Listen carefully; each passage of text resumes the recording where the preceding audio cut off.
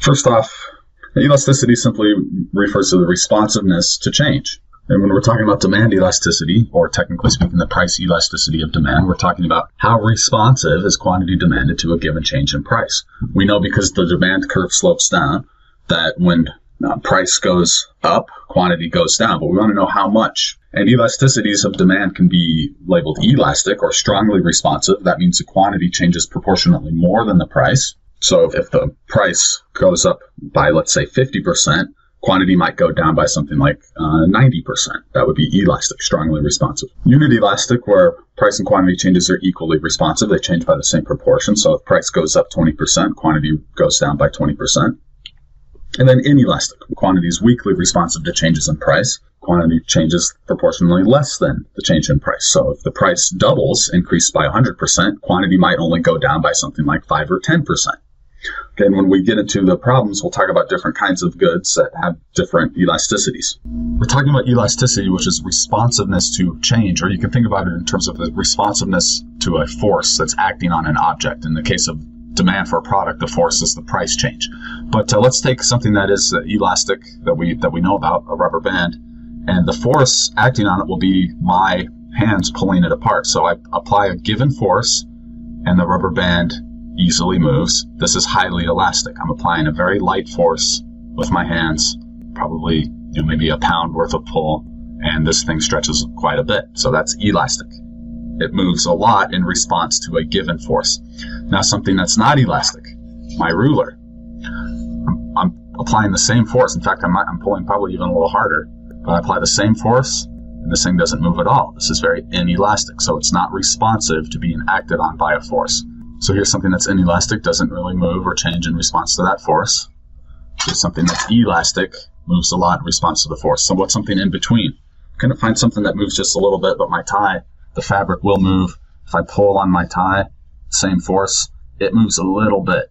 So this is slightly elastic, but it will have a low elasticity coefficient. The rubber band would have a high elasticity coefficient, and my ruler would have a very low to zero elasticity coefficient. Okay, so we hopefully have a good intuitive understanding of what this concept of elasticity means. And let me note before we move on that demand and supply elasticity are completely analogous concepts. So if I jump to the definitions of supply elasticity, everything's the same. And notice I've just replaced the word demand with supply here. Price elasticity of supply is how responsive quantity supplied is to a given change in price. Then we can say whether it's elastic or inelastic. Okay, one more quick definitional item. The concept of measuring elasticity with elasticity coefficients, which we'll start doing in some sample problems in a moment. That's indicated with the Greek epsilon, and that can be either greater than 1, which we'll label as elastic officially. It's equal to 1, that's unit elastic, or it's less than 1, being inelastic. Let's talk about the formula for elasticity. And we'll notice here that there's a problem that could skew the results. So we'll need to make a refinement of our formula before we can actually apply it to some problems. The basic formula is really simple. It's just a percentage change in quantity demanded divided by the percentage change in price. So we're looking at a typical demand curve. Price goes up, quantity goes down. Price elasticity, therefore, is always negative. Price is going up, quantity is going down. That means the numerator is negative. Or if price is going down, quantity is going up. That means the denominator is negative. So price elasticity is always negative. And we typically will talk about the elasticity coefficient just in absolute value terms. So we know it's negative, so we just want to look at the magnitude of it. Okay, and here's an example using that really simple formula. Price of oil increases by 10%, the quantity demanded falls by 5%, then the price elasticity is well, that minus 5%, that's the percentage change in Q, divided by the plus 10% change in P, minus 0.5, or just 0.5, as I mentioned, we use absolute value. Okay, now there's a problem. Let's say you run a website design company, and you know that at a price of $250, you could sell 8 units per month. At a price of $200, you could produce 12 websites per month. Now, how do we calculate elasticity here? Well, as we'll notice, it's going to depend on whether price is going up or down, and therefore quantity going up or down. Now, the problem is the percent change is going to be different depending on where we start. If we start at A and the price goes up, we'll get one set of percentages. But if we start at B and have the price go down, the quantity up, we'll get a different set of percentages. Specifically, if the price is rising from 200 to 250, that would be a change of 50 divided by the base of 200. So that's a plus 25% increase in price. Quantity is going from 12 to 8. That's a change of 4 divided by the base of 12. So that's minus 33. So our elasticity in that case is 1.3, which we would label as elastic because the elasticity coefficient is greater than 1. However, if we start at B and go to A, price is going down. We see the price change is 50 over 250, which is just 20% now. And the quantity change is plus 4 divided by 8, which is now 50%. So now our elasticity coefficient is much higher, 2.5. It's almost twice as large, in fact. So we're going to get a skewed result depending on where we start here. So we want a better method that kind of evens out that effect. So what we're going to do is use what's called the midpoint method. And to calculate these percent changes now, we're going to take the difference in price or the difference in quantity. And instead of dividing it by one or the other endpoint, we're going to divide it by the midpoint or the average value. It doesn't matter what end value and start value we use because we're only taking the difference. So we'll get the same result either way. So whether the price is going up, quantity down, or the price down, quantity up, we'll get the same elasticity result. So we're going to focus on this midpoint method when we calculate elasticities. And for our little example problem here, our percent change in quantity now is the difference, 12 minus 8, or 8 minus 12, if you will, which is 4, divided by the average, 8 plus 12 divided by 2, which is 10. Or you can just visually think about the midpoint here, right between 8 and 12, halfway between 8 and 12 would be 10. Okay? So our midpoint percent change in quantity, the difference, 12 minus 8 divided by the midpoint, which is 4 divided by 10, 40%. Okay, now our percent change in P, likewise, the difference, which is 50, whether we're going up or down, it's $50 change. And the midpoint between 200 and 250 is 225, or if you prefer the average, 200 plus 250, 550 divided by 2 is 225. Okay, so now we've got our midpoint percent change in price, and that's going to work out to 22.2%. Now we calculate our elasticity of demand. Our percent change in quantity, 40, divided by our percent change in price, 22.2. We got a nice midpoint elasticity value of 1.8. Okay, so just to summarize the formulas, our basic elasticity of demand is simply the percent change in quantity divided by the percent change in price. Our midpoint elasticity is the change in quantity divided by the average quantity divided by the change in price divided by the average price. Likewise with supply, same exact calculations except on the supply curve. So when we're calculating elasticity of supply, we're just looking at the percent change in quantity supplied divided by the average quantity supplied, the percent change in price divided by the average price. Okay, let's work some example problems now. Okay, so we're starting off with navel oranges, and you'll notice first off that my price is always in dollars per unit, and the unit here would be pounds. My quantity is always in units per time period, pounds per week. And I did make up these numbers, but they'll be somewhat close to the prices we would actually observe in real markets. So I'm going to start us at $1 per pound. And at $1 per pound, we're going to say that this market buys 10,000 pounds per week. Just label that 10K. Then we'll have the price fall to 85 cents per pound. And at that price, the sales go up to 16,000 pounds. Okay, now we have a segment of our demand curve here. We could kind of draw a demand curve in here. We don't need to, but that's fine. Now let's bring in our equation, percent delta Q over percent delta P, and remember, using the midpoint formula, it's delta Q over average Q divided by delta P over average P. So it's simply a matter of plug and chug now. Our delta Q is 6. Our average Q is just the midpoint between 10 and 16, or 10 plus 16 divided by 2. It's going to be 13. And I don't need to write the zeros in there. I could if I needed to, but either way, the division problem will be the same. My delta P is 15 cents, and my average P is going to be the midpoint between those, or the average, 0.925. Simply perform the calculations. So the numerator is 6 divided by 13, 0.46. We can round this.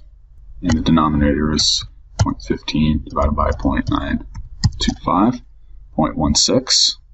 Do that, and we work out to elasticity coefficient of 2.875. Let's call that 2.88. And of course, that registers on our elasticity spectrum as highly elastic. And as we might expect with oranges, you've got a lot of good substitutes, other fruits and other food products. So you're not necessarily going to you're not going to get excited about buying oranges until there's a significant decrease in the price. Okay, now another demand elasticity problem. Let's look at the demand for household electricity. And this time we'll make the price go up. It starts at 6.8 cents per kilowatt hour. And at that price, we have 300 kilowatt hours per month demanded. This is maybe for an individual household. The price rises to 8 cents per kilowatt hour. And demand only falls slightly to 290 kilowatt hours per month. And once again, we could kind of sketch in our demand curve there. But what we're interested in is elasticity. So once again, we just want to plug and chug into the formula. The delta Q is a change of 10 kilowatt hours. The average Q would be the midpoint, 295. The delta P is 1.2 cents. And the average Q here, simply 8 plus 6.8 divided by 2. 8 plus 6.8, that's 14.8 over 2, 7.4. Okay, then we work out all this math. We get 0.034 divided by 0.16. And that works out to, I'm rounding, 0.21. Elasticity coefficient of 0.21, well less than 1, so we would label this as inelastic, and this would be quite inelastic. It might make sense when you think about home electricity. There's not many good substitutes, and people are going to be willing to pay higher prices to keep their homes lighted and heated and not necessarily cut back that much on electricity use in the short run, even when the price goes up.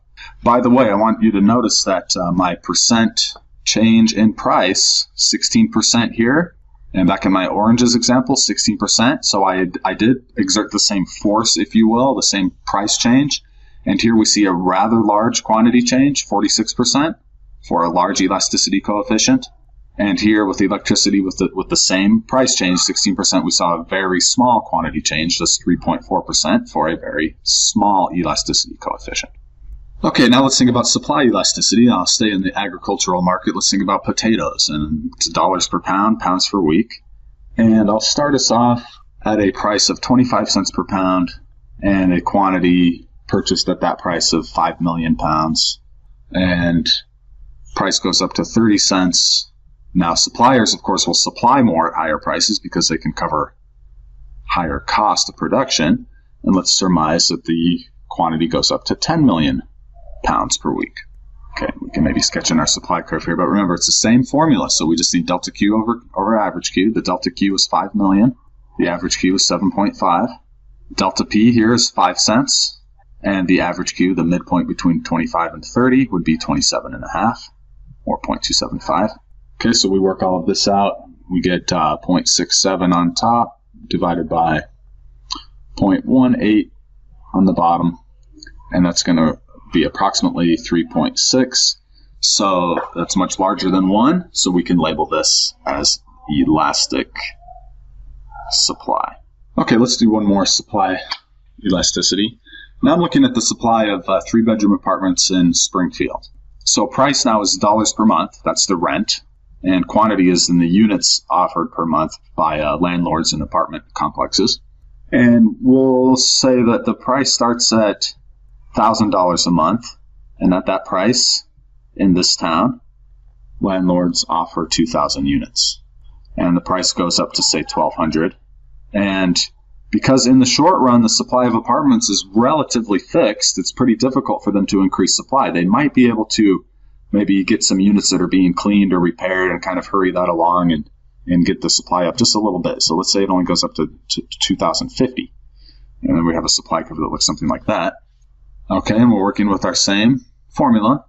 Hopefully this is getting pretty routine by now. Change in quantity is just 50. The average quantity would be halfway between 2,000 and 2,050. That would be 2,025. Change in price is $200. The average is going to be the midpoint between here, 1,100. And this works out to, you do this on a calculator, 0.0247 over 0.187. And when we solve that, we get 0.136, which is, well, less than 1, a very low coefficient. So we would label this as inelastic supply. And again, if you think about the constraints on increasing the supply of apartments, it makes sense. It's even if landlords wanted to, in the short run, it's difficult for them to build more buildings. Now, in the long run, we might surmise that the supply curve is much flatter, and the same increase in price here would yield a much bigger increase in quantity. So we could think about long run elasticity versus short run. Okay, but for now, we're just focusing on calculating that coefficient and getting this formula down. There's a whole world of analysis that this concept of elasticity opens up to us. But it's important to know elasticity of demand and supply to predict consumer or producer responses to price changes. Okay, so here's a nice little chart that helps us review and summarize. And it's often useful to draw two demand curves that go through the same point. And the rule is that the steeper demand curve is always the more inelastic one. What we have here is the same price change, the $10 price change on this inelastic demand curve causes a proportionally very small quantity change, but on this elastic demand curve, it causes a proportionally much larger quantity change. I'll close with one little hint here. Inelastic demand curves are very steep, and they kind of look more like a capital I for inelastic, and elastic demand curves tend to be much flatter. And if you kind of draw an extra line in here, you can see that it looks like a capital E for elastic. When I saw this short fat guy stretch a man between his toes, hey, I laughed so hard.